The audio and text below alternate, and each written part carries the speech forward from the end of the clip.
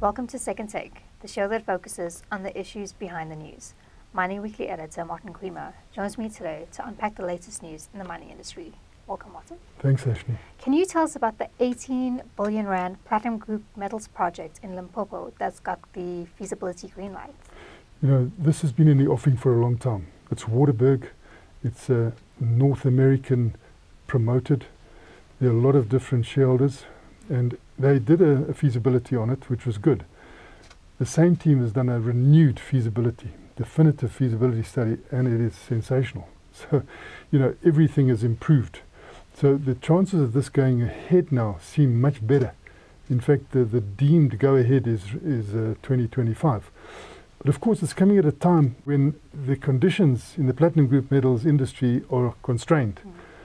Supply, though, is said to be in deficit.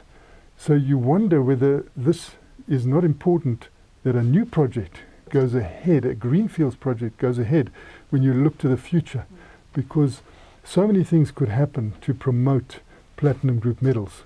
You know, not only are we seeing that it will be absolutely key for decarbonisation, it will be key for the hydrogen economy, and you see projects in Europe going ahead, final projects, decisions, but also reported out of Germany this week is that the decarbonisation potential goes way beyond hydrogen.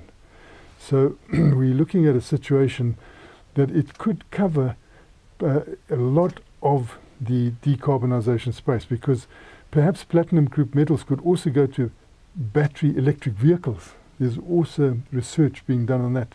So it may just mean that across the spectrum, platinum group metals will be the decarbonisation metals. We hope so. And Heraeus believes so?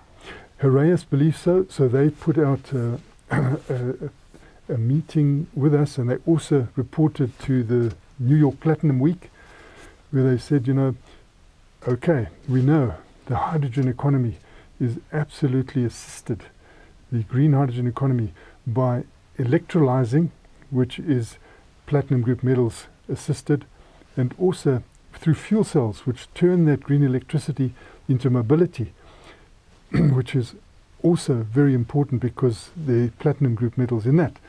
But they're saying, look at the chemistry spectrum. There is so much potential, they believe, that needs to be researched now, that could take, you know, platinum into the broadest of broad decarbonisation spectrums. And lastly, tell us about South Africa's high-value surface gold recovery, highlighted by DRDGold. You know, we see, and we've seen for decades now, how you go out into the East Rand and you go to the West Rand, and you see how the tailings dumps that were part of gold mining activity, their mine dumps, are starting to come down. And the recovery of gold from that is very economic. And not only that, but once you remove those dumps, you are releasing land for new use. At the same time, when they do this now, you know, they're using solar power, they are using less and less water, so they're doing everything correct environmentally. But we are really pioneers in South Africa of that. So, you know, going into North America to a big event, DRDGold let the world know about what they're able to do, because they are looking to trying to operationalize this internationally if they can. They're also looking beyond just gold, because there are platinum group metal dumps, there are other dumps with battery metals in them. They're looking at a copper situation. So this could be a very, very important activity in which South Africa has got proven technology. They've got experience. They are advancing all the time with the new technology. They're getting more and more of the precious metals out. And of course, you can't get all of them out. So they also know how to replace the residue in the best situation. So I'm hoping that, you know, publicity this week given to the world about how South Africa can do this will mean that DRDGold, which is a leader in this, you know, is brought into a lot of international activity, which will be fantastic for the company and South Africa. Thanks for speaking with us, Martin. It's a great pleasure, Sashni. That's it for today.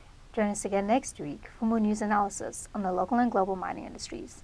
And don't forget to listen to the audio version of our Mining Weekly daily email newsletter.